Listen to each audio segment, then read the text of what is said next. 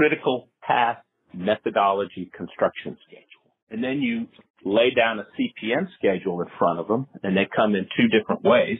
One is graphically, and the other is in a narrative, okay? And you can have both for the same schedule. And you show them the graphic schedule, and you say, here's your schedule. And you say, it's an as-planned schedule. An as-planned schedule is a schedule put together before you start the work. And this is how we planned our project out. And you look at them and you say, point to me where the critical path is on the schedule. And they have no idea to where you can be at. But if you give one of those to me or Gene, we've said the critical path runs right up this line here. And so you have an as-built, an as-planned schedule, and you have an as-built schedule. And an as-built schedule is how did the work actually progress? So it's created after the fact, after construction is completed.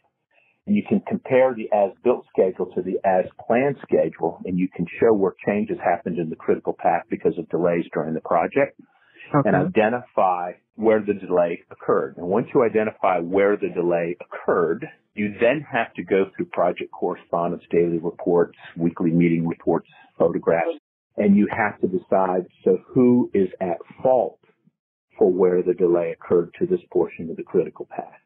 And that's what CPM experts, or typically engineers, do. They take an as-planned schedule. If they're scheduled monthly schedule updates, they analyze those and they go through them all. They create an as-built schedule. They identify where the delays occurred.